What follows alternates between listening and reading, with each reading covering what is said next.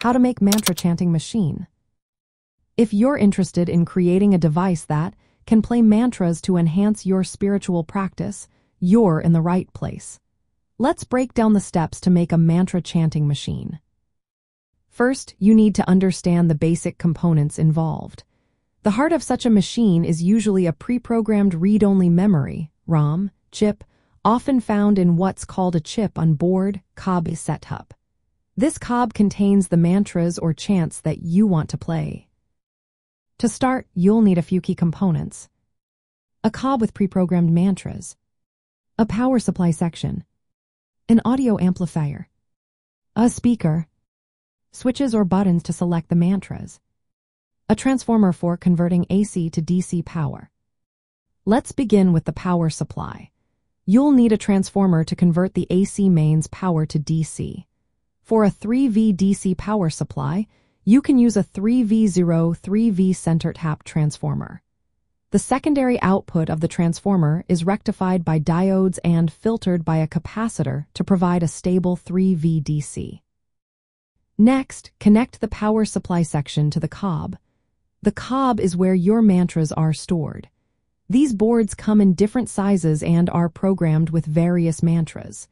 You need to connect the A and B terminals of the power supply to the corresponding points of the cob section. For the audio output, you'll need an audio amplifier and a speaker. In some cases, a low-power audio amplifier like the LM386 can be used to get a louder sound. This amplifier takes the output from the cob, which is sent through a digital-to-analog converter DAC, and amplifies it so it can be heard through the speaker. To select different mantras, you can use push-to-on switches. For example, in a 3-in-1 mantra player, pressing the switch once might play Satnam Wahe Guru, pressing it again might play Om Namah Shivaya, and so on.